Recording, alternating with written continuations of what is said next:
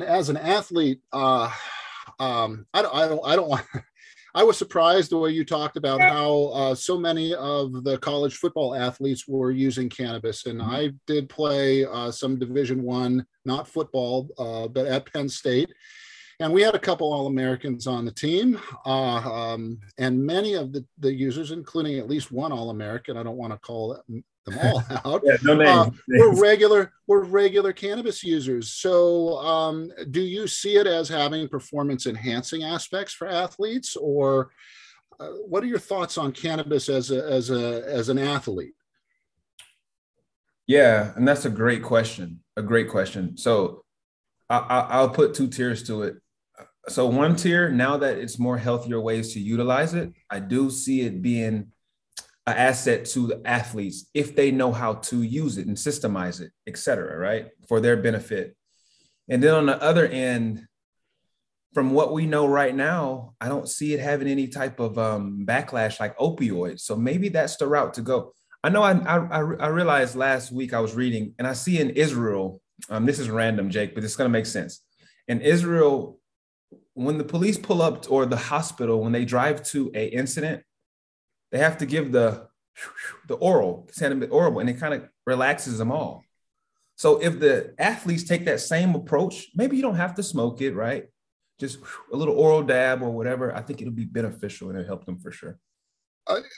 Just allow me to follow up on that. I'm not sure about the particular Israeli study, but one of the Israeli studies where they used cannabis alongside or in ambulances had to deal with post-traumatic issues, whether that be a car accident, sexual assault, acts of war. When the ambulances would come upon the scene, the paramedics would do their assessment and they would administer cannabinoids very early on in the trauma-based process. And one of the results, and we know there's lots of good human studies now on cannabis helping with PTSD. Sure.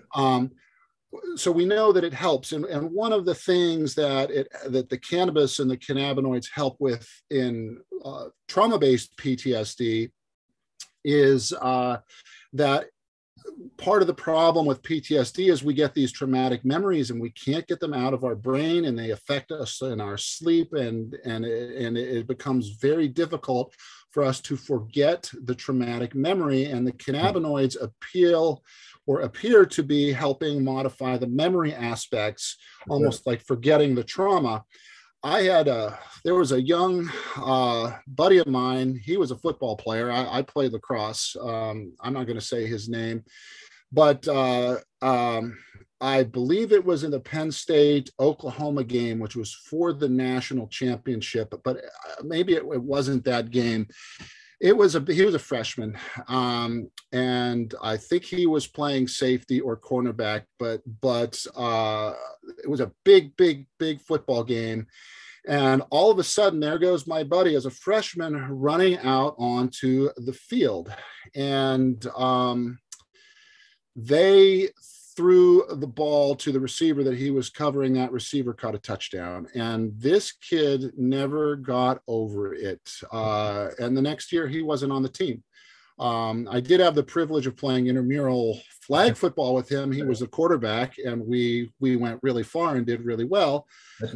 But athletes can have traumatic elements in their careers where you get something stuck in your head and like, I can't do it, or, big rivalries between different athletes and I can't beat this guy.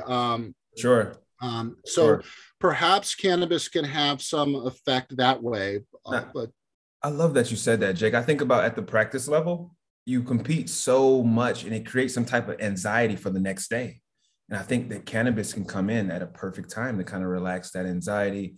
I know everybody preps for Sunday when the NFL, Sunday nights. You have so much anxiety Friday and Saturday.